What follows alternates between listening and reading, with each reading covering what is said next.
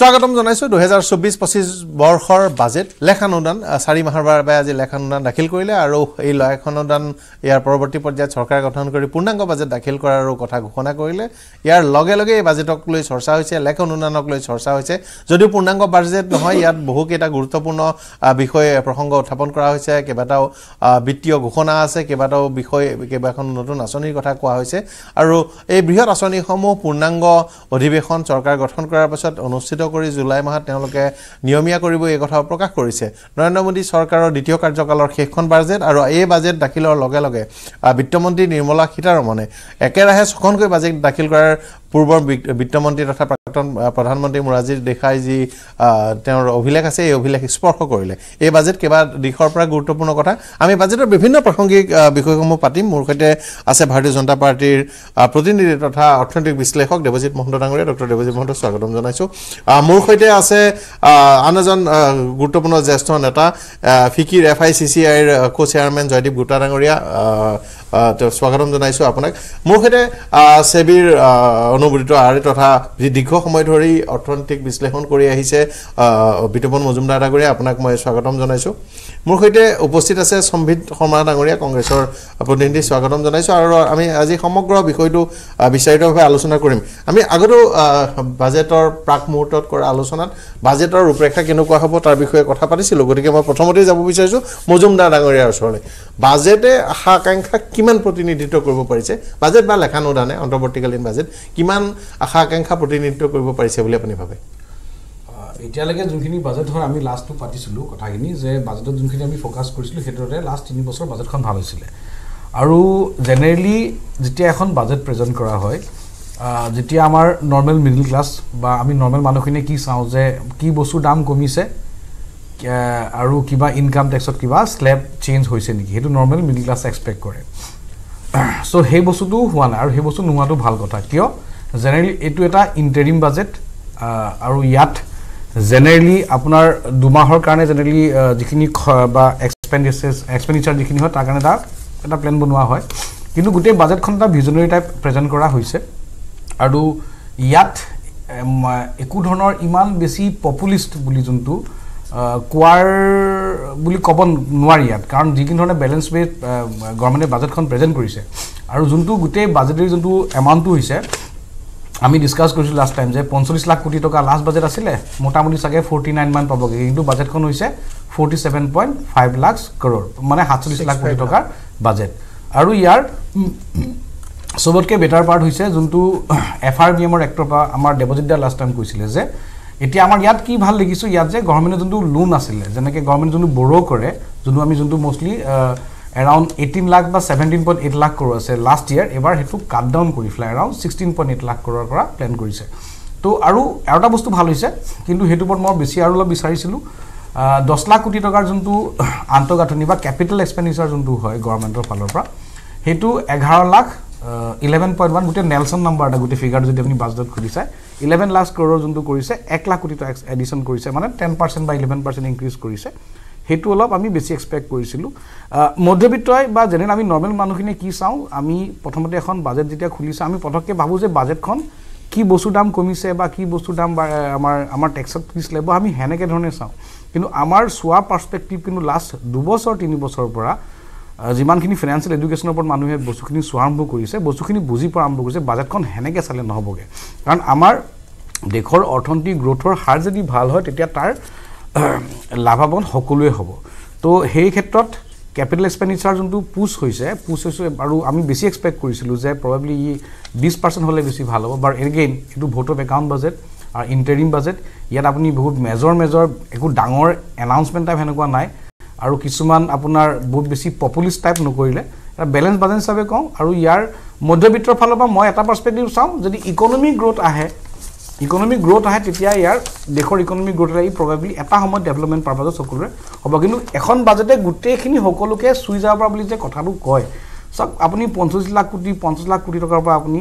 সব বস্তু কিছুমান কাম কেতিয়াবা আপুনি প্ল্যানত কেতিয়াবা এৰিব লগা হৈ যায় সো এজ এ হোল মোৰ মতে এটা ব্যালেন্স বাজেট আৰু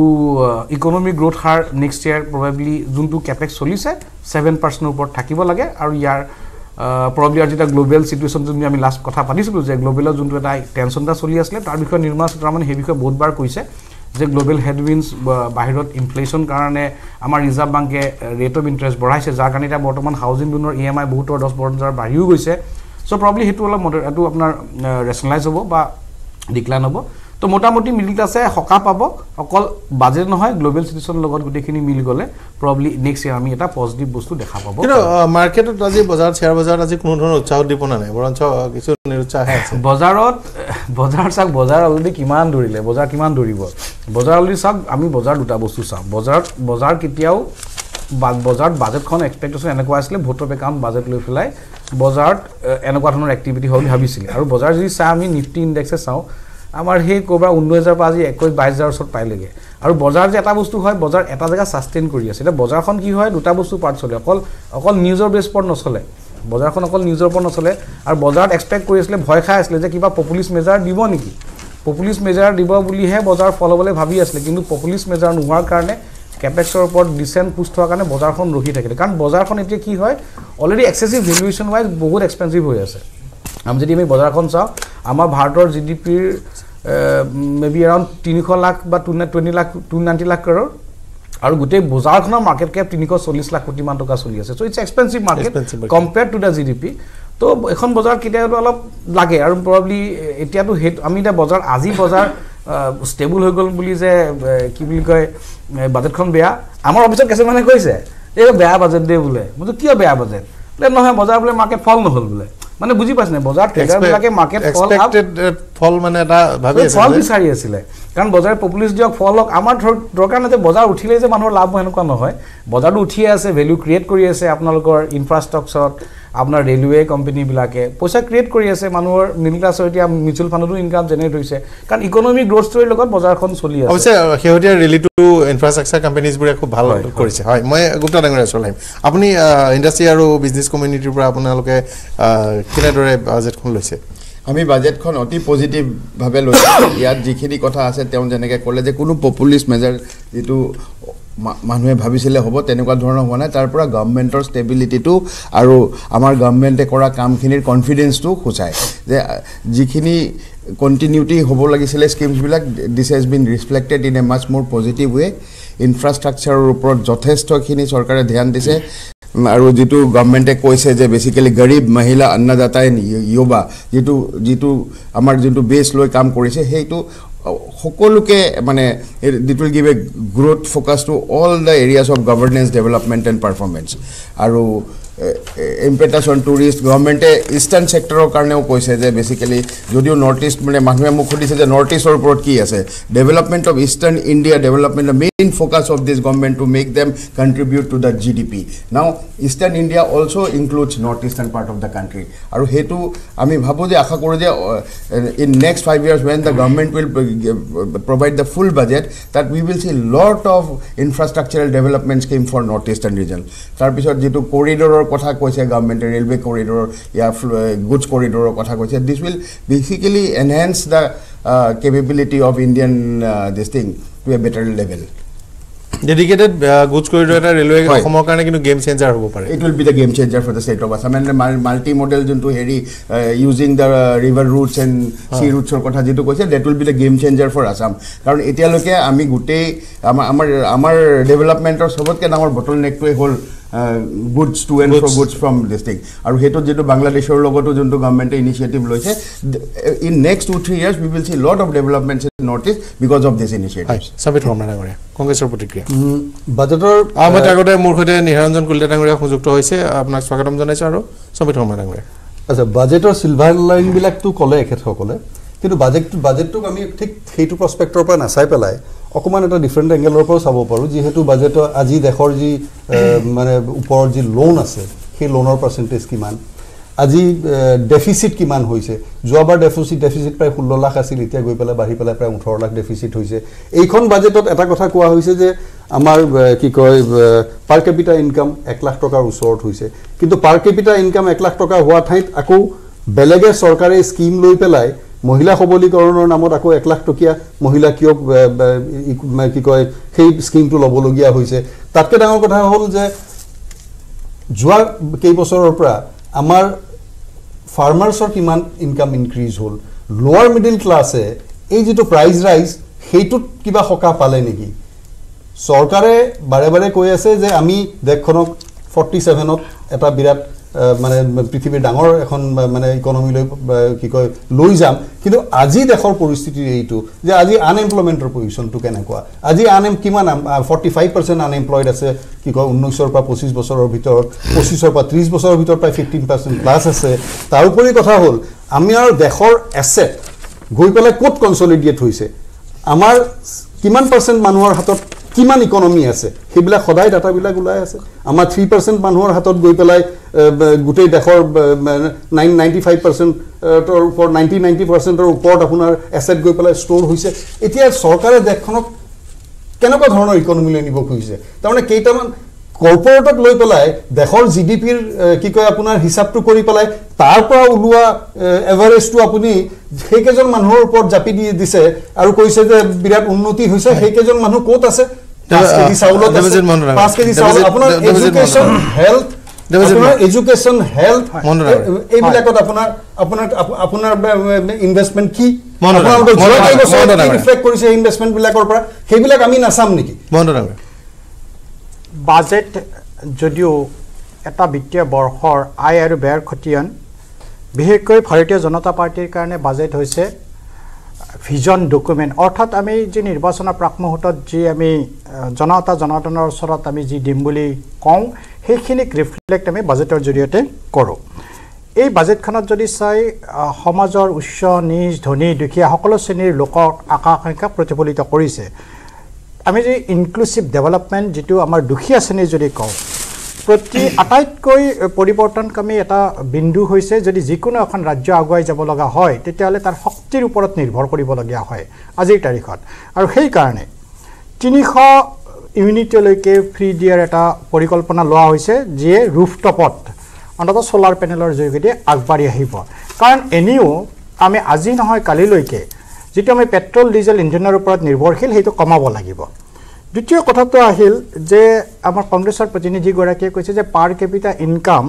কিমান হৈছে কথাখিনিটো এনেকুৱা হয় যে আমি ক'ৰ পৰা আৰম্ভ কৰিম য'ত কংগ্ৰেছে 2014 চনত এৰি থৈ গৈছে কিমানত এৰি থৈ গৈছিল সেই সময়ত প্ৰত্যেকজন মানুহৰ পাৰ কেপিটা ইনকাম আছিল 276 টকা প্ৰতি দিনত আৰু আজি যদি আপুনি হিসাব কৰে তেতিয়াহ'লে 550 টকা মই নকওঁ still we have many miles to go আৰু বঢ়াবলগীয়া আছে ঠিক তেনেদৰে এইবাৰ বাজেটত যদি চাই আমি বিশেষকৈ মহিলাসকলৰ সবলীকৰণৰ কাৰণে যি লাখপতি মহিলা কৰাৰ কথা কৈছে এই সবলীকৰণৰ জৰিয়তে স্বনিৰ্ভৰশীলতা যেতিয়া বাঢ়িব তেতিয়া কন্ট্ৰিবিউশন হয় ইকনমিৰ প্ৰতি কৃষি খণ্ডত 12 কোটি কৃষকক আমি যে পিএম কিষাণ নিধিৰ জৰিয়তে ইতিমধ্যে 2.2 কোটি টকা ৰিলিজো কৰা হৈছে আৰু আটাইতকৈ ইম্পৰ্টেন্ট কথা আমি আগতে খেতিয়কে উৎপাদন কৰিছিল আৰু সেই উৎপাদনক যদি আমি সৰু সৰু স্মল ফুড প্ৰসেসিং ইউনিটৰ জৰিয়তে আগবঢ়াই আনিব পাৰো তেতিয়াহ'লে ইয়ে অৰ্থনীতিত বেছিকৈ সহায় কৰে আৰু সেই কাৰণে সেলফ হেল্প গ্ৰুপ প্ৰায় 2.4 লাখ সেলফ হেল্প গ্ৰুপক আমি এই ক্ষেত্ৰত আগুৱাই অনাৰ এটা পৰিকল্পনা কৰা হৈছে এইবাৰ বাজেটত যদি চাই স্বাধীনতাৰ পিছত একৰ পিঠিত যেনেকৈ 6টা এক লগাই 11,11,111 কোটিৰে আমি আন্তঃগাঁথনি উন্নয়নৰ কাৰণে যেনেকৈ ইয়াত আবণ্টন দিছে সেই দিনটোলৈকে হয়তো বেছি দিন নাই 2030 আমাৰ লক্ষ্য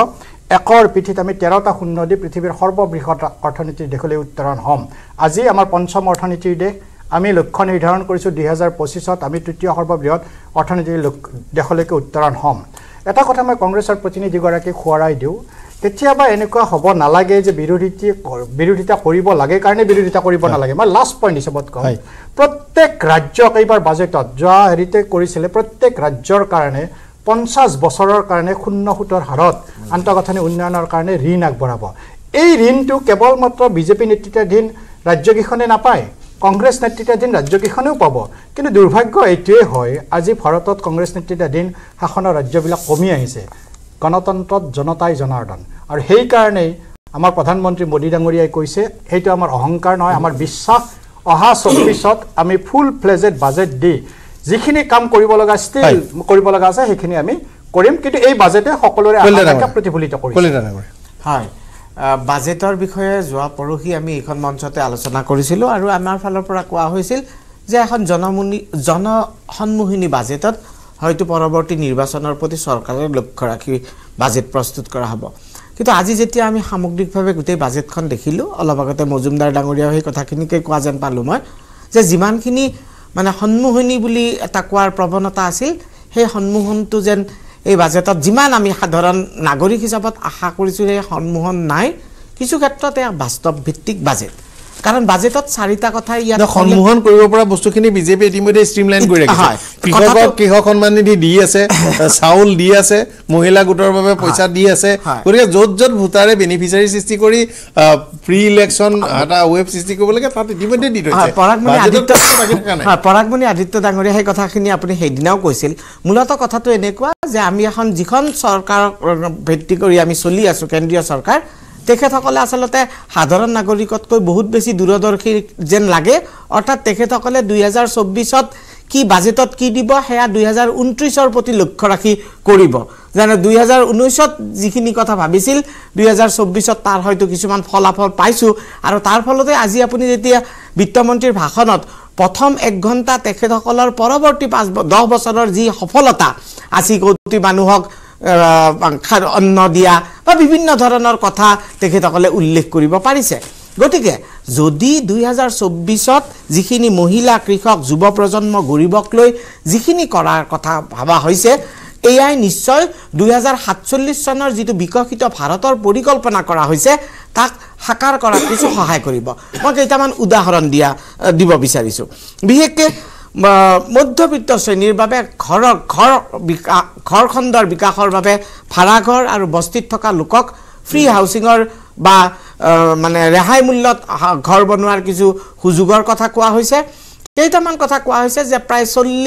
45,000 নতুনকৈ ৰেল ডবা বন্দে ভাৰতৰ দৰে সৃষ্টি কৰিব আৰু ইয়ে আমাৰ উদ্যোগ খণ্ডত এক বৃহৎ পৰিমাণৰ বিনিয়োগ আগবঢ়াব অন্যহাতে আন এটা কেইটামান কথা আজিৰ বাজেটত আছে সেয়া হৈছে যে 30 কোটি মহিলাক ক্ষুদ্ৰ ঋণ দিয়াৰ কথা কোৱা হৈছে ইতিমধ্যে আমাৰ প্ৰধানমন্ত্ৰী ডাঙৰীয়াই মহিলাসকলক লাখপতি কৰাৰ এক প্ৰকাৰৰ 30 কোটি নহয় 3 কোটি হয়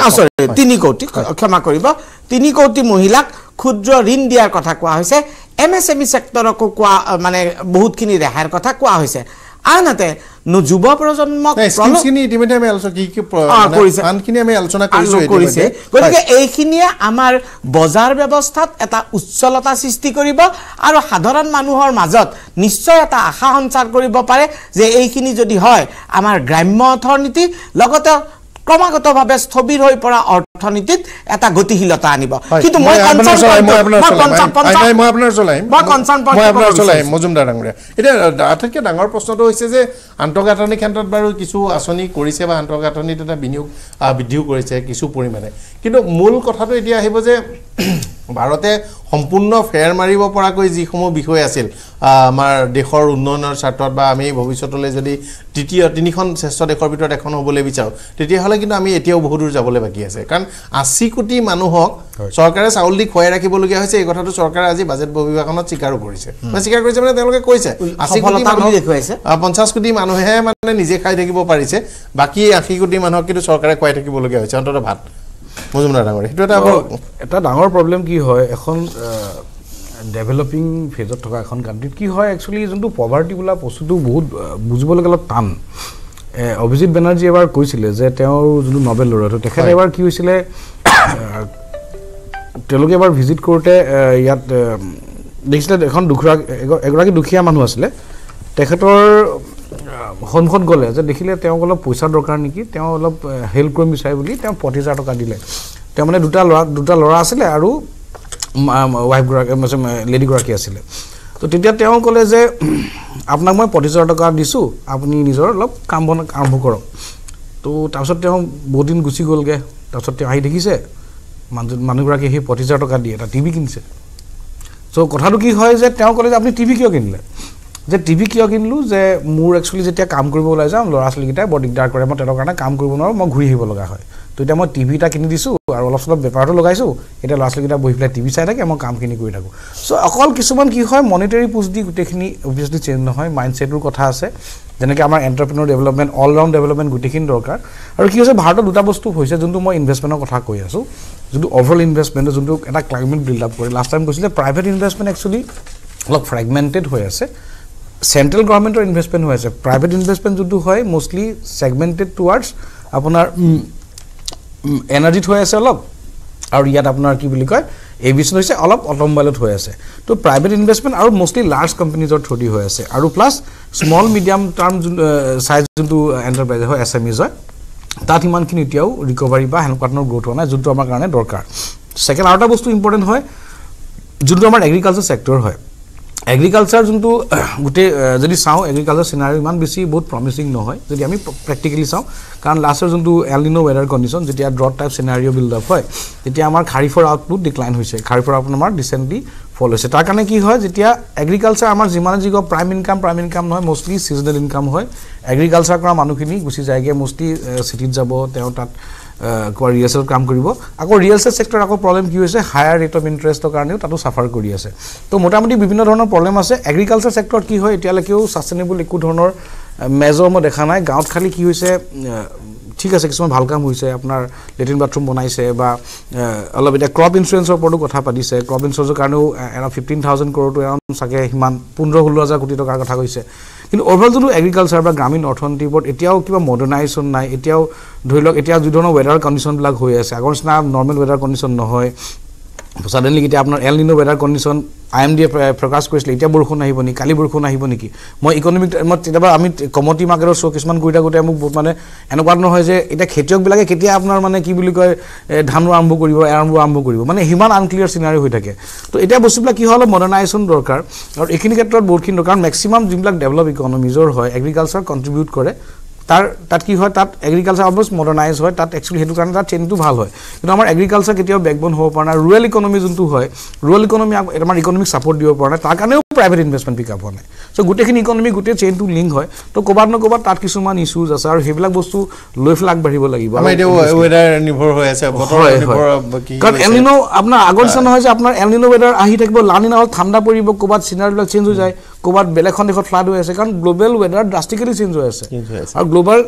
ৱেডাৰ চেঞ্জৰ কাৰণে আপোনাৰ ৱৰ্ল্ডৰ আই থিংক যিবি 3 লাখ কৰোৰ আপোনাৰ ৱাইপ আউট হৈ যায় প্ৰত্যেক বছৰে ক'ৰবাত ফায়াৰ হোৱাৰ কাৰণে এটা সৰু বস্তু নহয় এবাৰতো ভাৰতৰ আৰু সুবিধা হ'ব কিজানি এবাৰ আমি পিক ছামাৰ কিজানি আৰ্লি এপ্ৰিলতে আমি পাই যাম আৰু মেবি এবাৰো এলনিনো হ'ব পাৰে এলনিনো মানে 2000 প্ৰেডিকচন কিন্তু তেনেকুৱাই দেখা গৈছে এলনিনো লাষ্ট ইয়াৰ 2 বছৰ থাকে এল সাইকেল ৱাইজ চলে আৰু এলনিনো হ'লে আপোনাৰ ড্ৰট হয় ড্ৰট হ'লে আপোনাৰ এগ্ৰিকালচাৰ প্ৰডাক্টিভিটি ড্ৰট হ'ব তো এইবছৰ লাকিলি অলপ চলপ ক'ৰবাত মিলি গ'ল কিন্তু খাৰিফৰ প্ৰডাকশ্যন ইমান অভাৰঅল যদি চাওঁ সিমান নহ'ল কাৰণ সেইটো ডাঙৰ ফেক্টৰ চ' এগ্ৰিকালচাৰ ক্ষেত্ৰত গভৰ্ণমেণ্টে কৰিছে কিছুমান বস্তু আৰু ফাৰ্ডাৰ কৰিবলগীয়া মই ভাবোঁ যে তাত দৰকাৰ আছে কৰিবলগীয়া আছে হয় গুপ্তা ডাঙৰীয়া কিন্তু এতিয়া সন্মুখত জটিলতা হ'ব যে হিতাধিকাৰী সৃষ্টিৰে চৰকাৰ আনিব পাৰিব কিন্তু হিতাধিকাৰী সৃষ্টি দেশ এখনৰ কাৰণে খুব ভাল কথা নহয় আৰু চৰকাৰে কিছুমান ক্ষেত্ৰত অলপ অত্যাধিক হিতাধিকাৰী সৃষ্টি কৰিছে নাম্বাৰটো অলপ তাতকৈ কিছু কম হোৱা হ'লেও হয় নহয় অকল চৰকাৰে হিতাধিকাৰী সৃষ্টি কৰি থকা নাই আপুনি যোনটো ইনফ্ৰাষ্ট্ৰাকচাৰেল পুষ্টটো যদি দেখে স্কিল ডেভেলপমেণ্টৰ ওপৰত চৰকাৰৰ যিখিনি ইনিচিয়েটিভ আছে সেইবোৰ ভাল নম্বৰ 1 কোটি 1 লাখ টকা 1.10 হেৰি কৰিছে হয় ইতিমধ্যে স্কিল ডেভেলপমেণ্টৰ ট্ৰেইনিং কৰিছে তাৰপিছত আপুনি যদি আৰু আন কিছুমান যদি initiative 1 crore corpus fund for 50 years interest free two private enterprise two for R&D সেইবোৰ যদি চাই সেইবোৰ তৎকালীনভাৱে আপুনি সফলতা নাপায় সেইবোৰৰ সফলতা আমি অহা 5 বছৰ 7 বছৰ 10 বছৰত দেখা পাম R&D টো লাভান্বিত হ'ব ষ্টাৰ্টআপছ মোটামুটি এইটো ষ্টাৰ্টআপক টাৰ্গেট কৰিছে এক্স্যাক্টলি ষ্টাৰ্টআপৰ হয় তো এইবোৰ বস্তু আৰ দ্য ইণ্ডিকেটৰ্ছ অফ ফিউচাৰ আৰু গভৰ্ণমেণ্টে দুই ধৰণে কৰিছে হয় মই যদি হিতাধিকাৰী সৃষ্টি হৈছে হেতু একফালে হৈছে ওয়েলফেয়ার মেকানিজম লাগিব for a populist government to be successful কিন্তু আনফালে ইন্ডাস্ট্রি ইনফ্রাস্ট্রাকচার ইনসেন্টিভস অর ইম্পেরেটিভস বুৰ খুব ভালকে গভৰ্নমেন্টে আগবঢ়াই লৈ গৈ আছে আৰু মই খুবেই আশাবাদী কাৰণ আমি নৰ্থ ইষ্টত থাকোতে এটা সময়ত আমাৰ এনেকুৱা আছিল মই আইটি ইন্ডাস্ট্ৰিক ৰিপ্ৰেজেন্ট কৰো আমি যেতিয়া আইটি কনক্লেভবোৰত যাওঁ তেতিয়া কয় যে নৰ্থ ইষ্টত হোটেল নাই নৰ্থ ইষ্টত ভাল এয়াৰ কানেক্টিভিটি নাই হেতু কাৰণে আইটি ইন্ডাস্ট্ৰি নাহে আৰু পাৱাৰ নাই কিন্তু আজিৰ দিনত মই আপোনাক ক'ব পাৰো গুৱাহাটীত বহি তিনটা কোম্পানী যোনে অফশোৰ প্ৰজেক্ট কৰে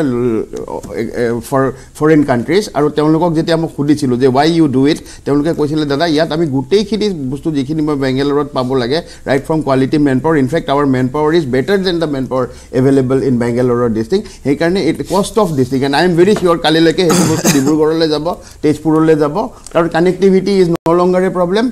internet connectivity is no longer a problem and so people will definitely start their IT infrastructure development or software development project from Dibrugor Tejpur Silchar anywhere in this state অকমান power হে issue হৈ আছে সিনাৰিওত হয় পাৱাৰৰ issue power অলপ issue আছে আৰু অলপ যদি শক্তি খণ্ডটো সংস্কাৰ হৈ যায় তেনেহলে তো সমস্যা নাথাকিব সোলাৰৰ ওপৰত গভৰ্নমেন্টৰ ভাল প্ৰপাৰ্টি অসমত আহি আছে আৰু 3-4 বছৰ পিছত আৰু কেইবাটা ভাল প্ৰপাৰ্টি মই খুবেই আশাবাদী আসাম যোগ হ'ব এক্স্যাক্টলি আমি কথা পাতিম এটা স্মল ভিডিঅ' লৈছো